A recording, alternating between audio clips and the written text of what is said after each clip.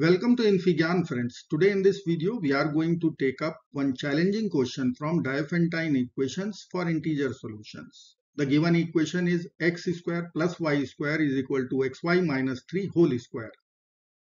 So we can write a minus b whole square formula, x square y square minus 6xy plus 9.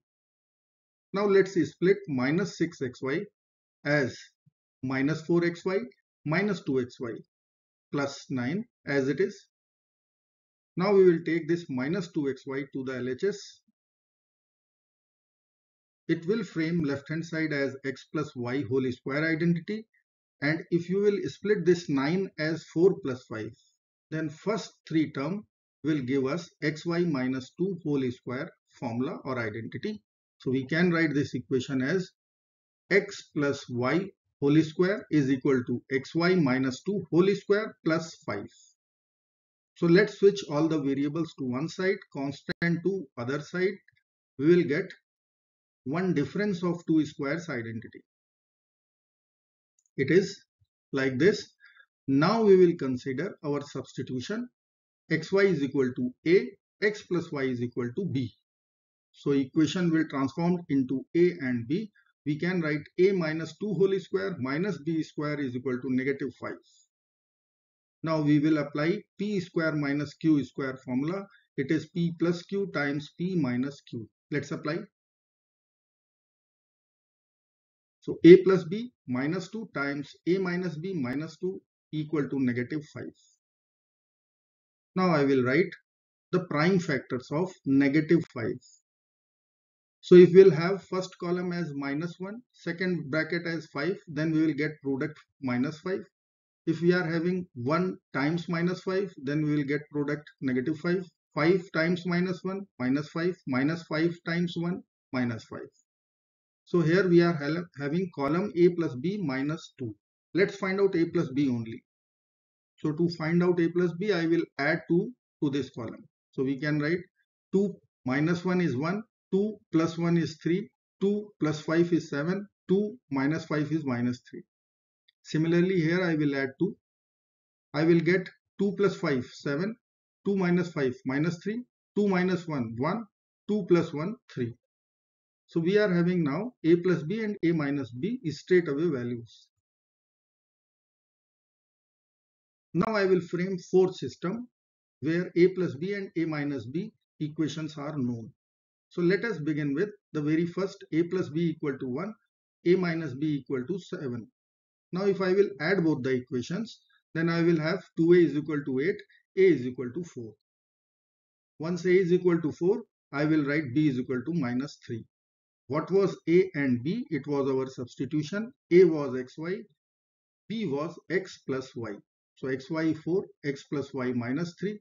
Sum of roots, product of roots given. I can frame one quadratic equation in variable x. It would be x square minus sum of roots times x plus product of roots equal to 0. So sum of roots minus 3. Equation is this. I will only find out discriminant. So because discriminant is coming out negative, complex solution will be generated from this system. So this system will be rejected. Let's consider the second one where a plus b is 7 and a minus b is 1. I am taking third test vector. So I can add both the equations to get the value of a. It would be 2a is equal to 8, a is equal to 4. A equal to 4, then b will be equal to 3. xy4, x plus y3. I will frame one quadratic equation. X square minus 3x plus 4 equal to 0. Again I will check discriminant. It is coming out negative. Complex solutions will generate rejected system. I will consider third system of equation. As per our order, it is second. A plus b is 3. A minus b is minus 3. Add both the equations. We will have 2a is equal to 0, a equal to 0. Once a is 0, b will be 3. xy 0, x plus y 3. So I can frame one quadratic equation. Sum of roots 3, product of roots 0. X square minus sum of roots times x plus product of roots. So I can frame x square minus 3x is equal to 0 or x times x minus 3 equal to 0. Similarly, our fourth system will be a plus b minus 3, a minus b is 3. Add both the equations, 2a will be 0, a will be 0. Once a is 0, b is negative 3, xy is 0, which was a, x plus y was b, it is minus 3. Sum of roots, product of roots, x square minus sum of roots times x plus product of roots. So I will get this equation, x square plus 3x equal to 0, or x times x plus 3 equal to 0. Now first two system I will reject due to complex solution. Only the bottom two will be accepted too. So let us write both the system, and the last equation we will consider from both the systems. So from first equation, either x will be 0 or x will be 3. Now see this, x plus y equal to 3. I will put x0, I will get y3.